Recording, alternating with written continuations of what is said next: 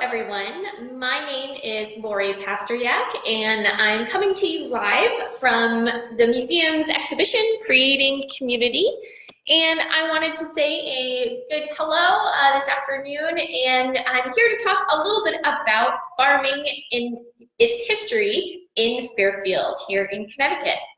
Once again, the museum is currently closed to the public, but we are bringing you these awesome live events as well as other virtual events and content via social media like Facebook and Instagram and Twitter. If you're interested in seeing what we have coming up, you can always find us online at our website, www.fairfieldhistory.org.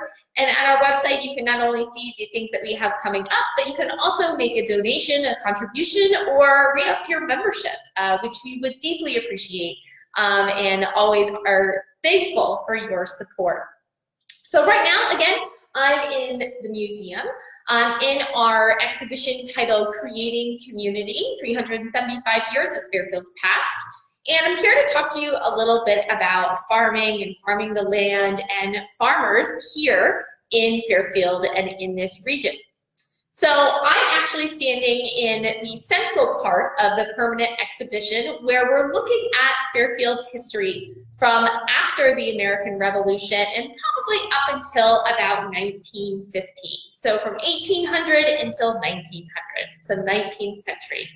But I wanted to talk to you a little bit about natural resources and the fair fields of Fairfield and why this region is so important to the people that's lived here and the land and the resources that have been accessible for hundreds of thousands of years.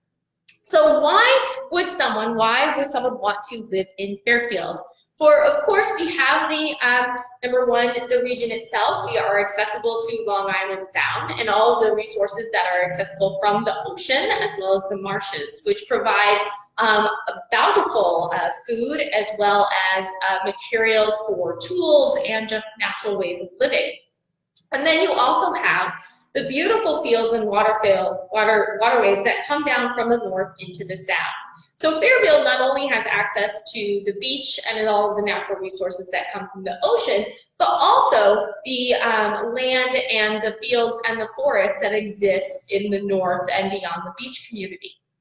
So before European colonization in the 15th century and prior, you had native communities living in this area taking advantage of all of the natural resources that the region provided. Native peoples certainly farmed the land. They had a strong subsistent culture using agricultural management as well as a variety of ways to manage the forest and clear the fields. Post-European colonization, starting in the 1630s, here in 1639, after the Pequot War, you had, the European way of farming, as well as splitting up of the land, individual ownership of the land, different ways of using the land as, finding it as farming and natural resources.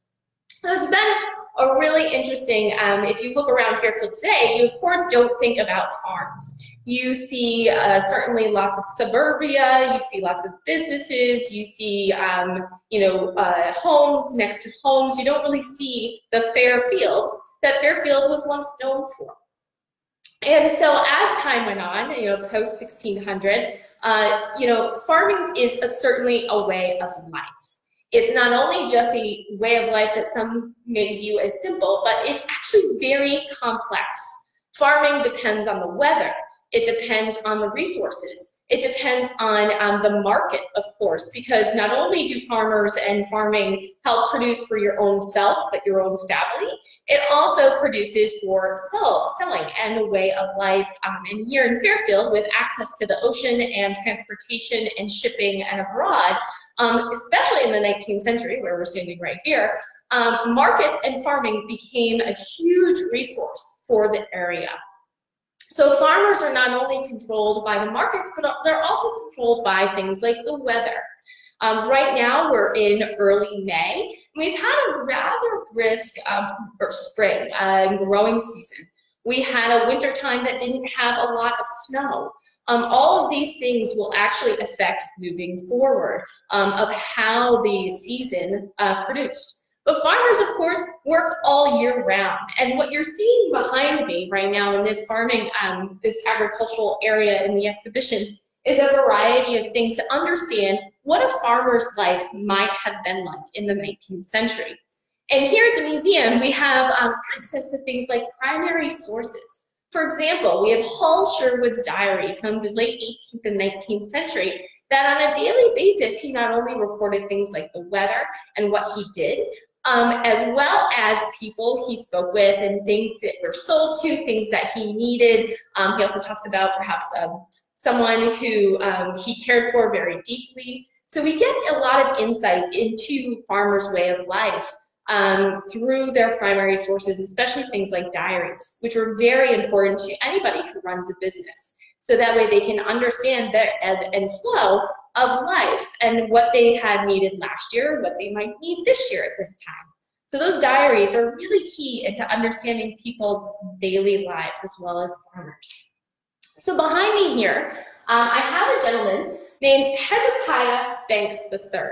And Hezekiah Banks is an interesting person because in the 19th century, he not only was a farmer, but he also had a side job as a cobbler. And we actually have his cobbler's bench here in the exhibition.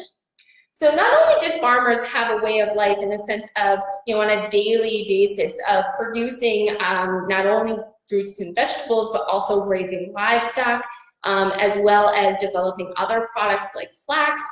So that way people had access to things like clothing and linen, producing those raw materials, but they also had side jobs. Hezekiah Banks happened to be a cobbler, so we have his tools and his bench here. But farmers also found ways to be incredibly inventive.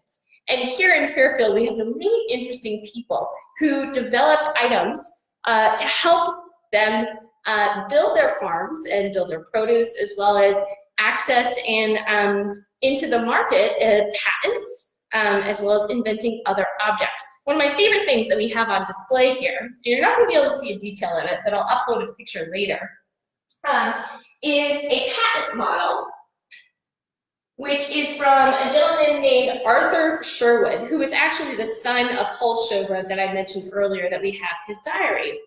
And this patent model, as you can see it, is actually a mini version of a barn door latch. And this patent model was made by Arthur H. Sherwood from Southport, Connecticut, and he applied for a patent and received it. And this is kind of a lock that would allow your barn door to actually catch, and it actually still works, this little mini patent model. It's pretty adorable, and he actually inscribed it as well. And this is a recent acquisition into our collection that we included when we redid this part of creating community.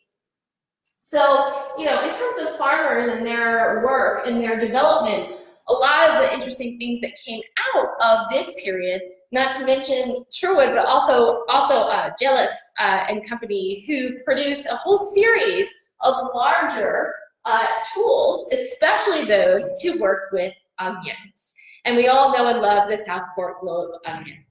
I'm going to talk a little bit more about those tools and the farming way of life later this week, probably tomorrow, when we do our This Old Thing, and I can share some more agricultural tools from the museum's collection.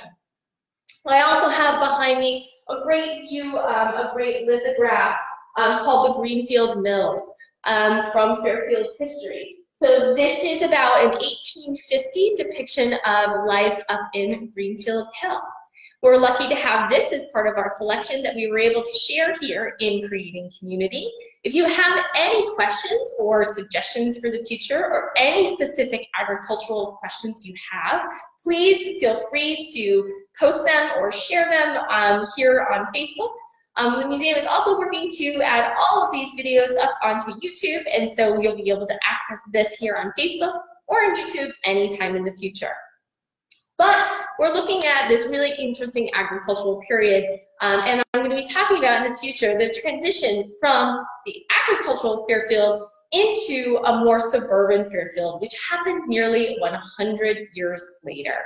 So in the mid-20th century, Fairfield really transitions from a land and field community where farming was the huge resource to more of a business and suburban community in the 1940s and 50s. Thank you so much for joining us today. It was great to see you. Thanks for all that liked and loved. I saw your little comments coming in. And if you have any questions again in the future, please reach out to us. You can reach us on our website at www.fairfieldhistory.org. You can comment on any of the videos or photos that we upload here. And you can also reach out into any other way you might need. Again, thanks so much. You can, of course, we would appreciate any donation or contribution, or for those who are not a member, to become a member of a family here at the Fairfield Museum. We look forward to continue to connect with you virtually, and we hope you're doing well. Thanks for joining. Bye.